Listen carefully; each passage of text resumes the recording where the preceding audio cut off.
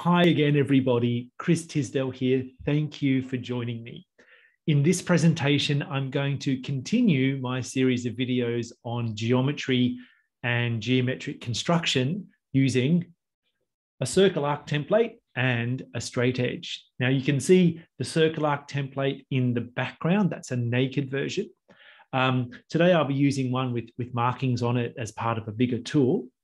But the motivation behind this circle arc template is that it's easier to use, it's safer, and it's more accurate in the drawings. So I'm going to share with you a basic geometric construction, one that's thousands of years old, and you would see it in Euclid's Elements and also at high school.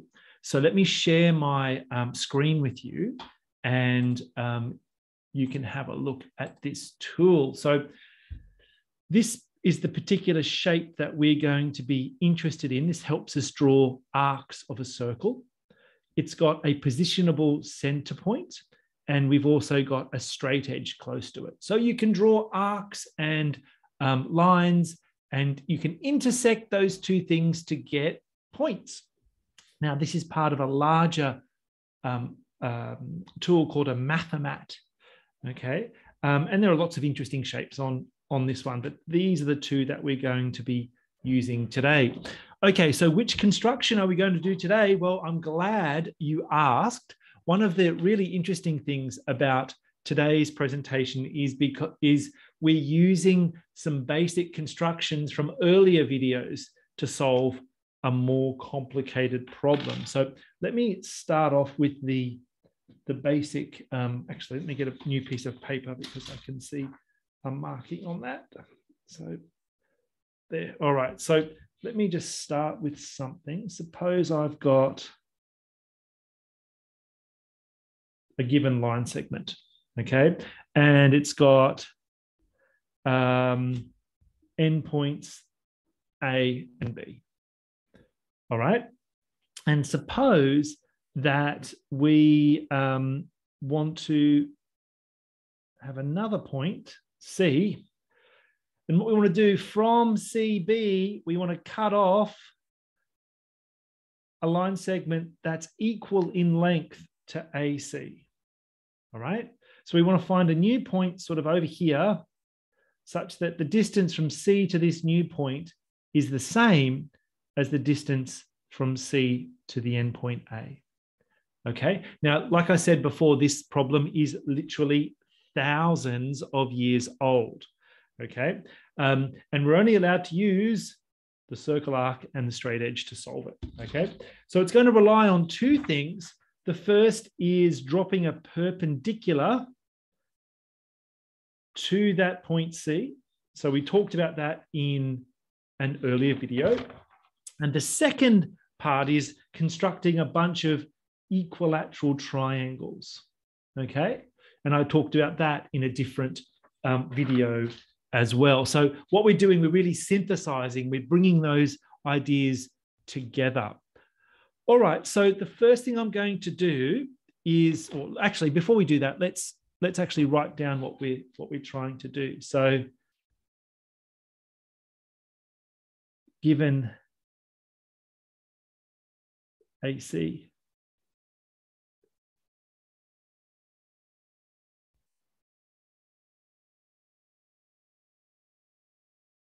construct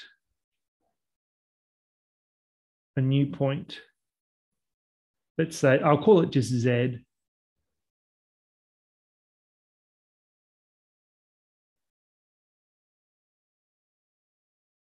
Such that the length of AC equals the length of CZ. Okay, that's kind of what we're doing if I was to summarize it. Okay, all right. So the first thing I'm going to do is drop a perpendicular ray or line segment to the point C. All right, so how do we do that? Well, you might remember that we place the center of our circle arc template at C, and we draw something a bit bigger than a semicircle so that it intersects with the line segment AB. So we've got two new points there. Let's say, I don't know, let's call them D and E. Okay. Now, in order to get this perpendicular line, we're going to set up a equilateral triangle with base, say, DC and CE. So let's place the center of our circle arc template at D, and I'm going to make a small arc here. So I get a new point, say F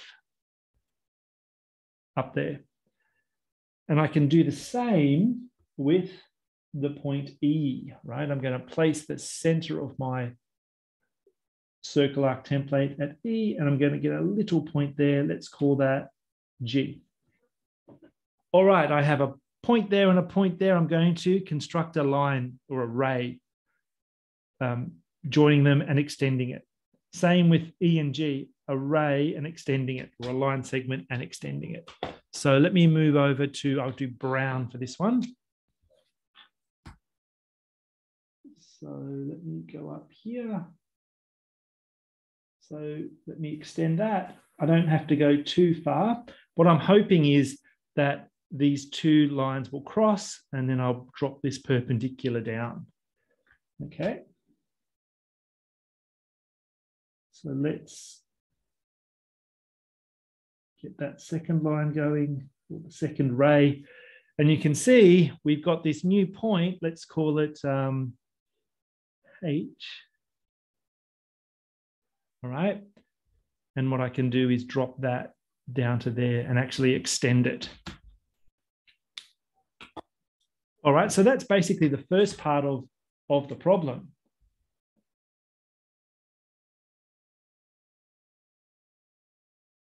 So let's extend that up there. All right. So what I'm going to do now, this green ray, it's a perpendicular ray to this AB. And we've also got these two sides the same length. Okay. What we're going to do now is form a bigger equilateral triangle. So DEH is an equilateral triangle, but what we want is a bigger triangle, some point up here and some point Z down here. All right. So you can do that a couple of ways. You can either construct a line that's parallel to this side through the point A.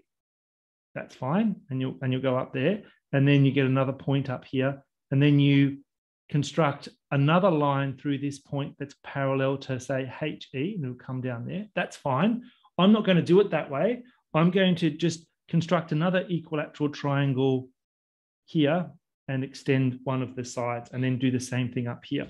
So it's slightly different, but the result should be the same. Okay, so let's do that again. What I can do here is draw my little semicircle. If I wanted to, I could extend the line AB, but I'm not going to do that. So I get a new point, say I, and then put the center of my circle arc template at I, and then draw a little arc up there. All right, so that could be called J, let's say. All right, so I've got the point A, I've got the point J. Let's use the straight edge to form a line and actually extend that so that it meets this ray here.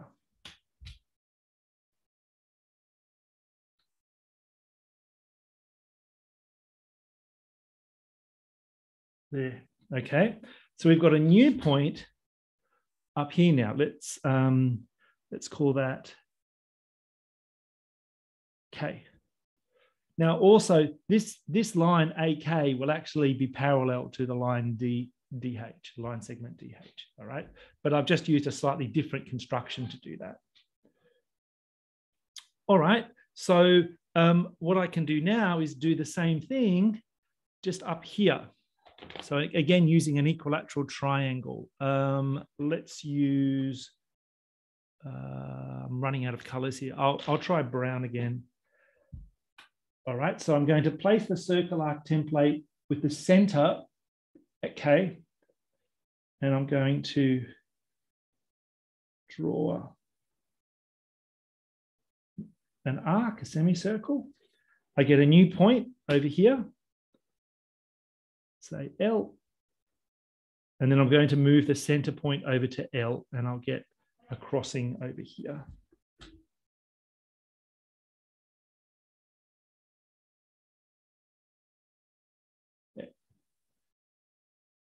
Okay, let's call that M. All right, almost done now. So the very, very last construction is going to form the ray, or the line segment, extended line segment KM.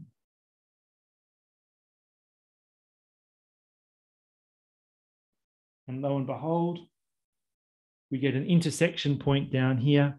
That's going to be our Z. And you can see, well, KZ is actually parallel to HE. All right. So the line segment of interest is CZ, and that's claimed to be equal to CA. All right, well, let's measure it. Let's find out. Let's actually test it. Now, you're not allowed to measure in geometry, but look at that. This distance is 40 millimeters, and this distance is 40 millimeters. So pretty exact. I would be surprised if you could get that exactness by using a traditional compass. Okay. So how would we justify that this construction actually really is the construction that we're looking for, because we're not allowed to measure, right? So one way is to use similar triangles, right? So the justification that I would probably do here is to say, right, this triangle, say AJI, it's an equilateral triangle because all the sides are radii of the same size circle. That triangle is similar to the big triangle AKZ, right? So if I was proving this, I would say, note triangle AJI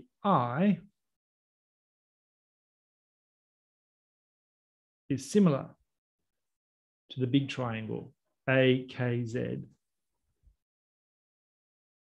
So what does that mean? It means there's a relationship between their ratios, and basically that side, and that side are the same length, okay? So we know that AJI is equilateral because the sides are all made up of radii which have the same length.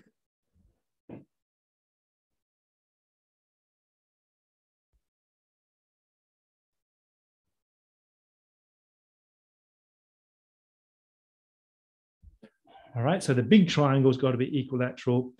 So that side, and that side have all got to be the same length. Okay, well, how does that show that this length equals this length? Well, you can do that a couple of ways, but one way is to say, right, this green ray goes through the apex and it's perpendicular to the base. Therefore, it has to cut the base in half, right? It perpendicularly bisects the base.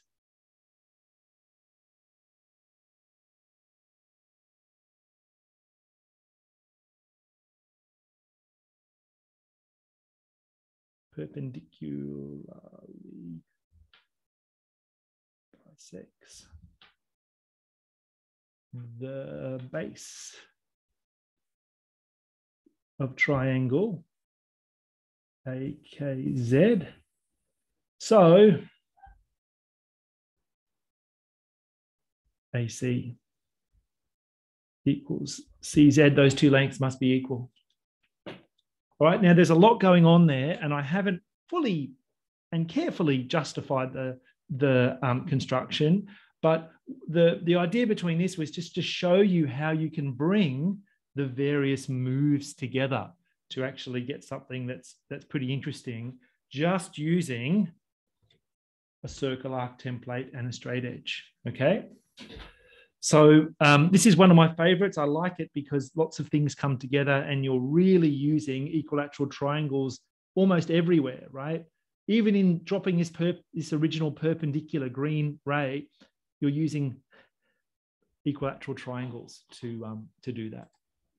All right, so a bit longer than my usual presentations on this, but I hope you enjoy it.